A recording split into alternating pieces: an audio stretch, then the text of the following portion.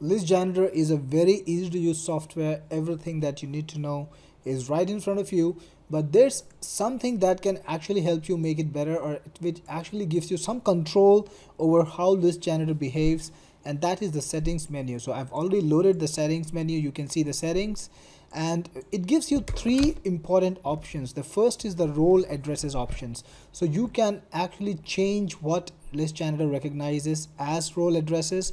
Now we have actually done a lot of research into putting these addresses over there, but if you want to change these things, or if you want to add a couple of your own, you can do that. Just delete whatever you want to delete, or if you want to add a new one, type it over here, and that's all. The second is spam traps. We have identified the various spam trap mails, and we have listed them over here.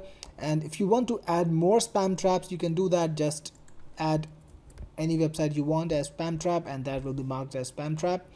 Then we also have SMTP verification that lets you run List Janitor on a server. So if you're trying to run List Janitor on a server, on a Windows VPS maybe, you will have websites hosted there, and you can actually radically increase the accuracy of List Janitor's SMTP verification system by putting in any email address from that server. The reason is, some SMTP servers have cross verification, so they will actually go to the IP address where you are trying to reach them from, and they will try to verify that the server has a mail exchange or MX server installed.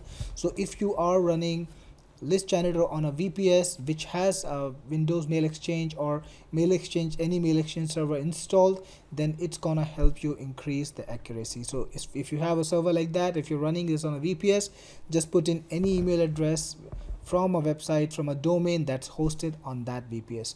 So this is how settings can make List Janitor more accurate.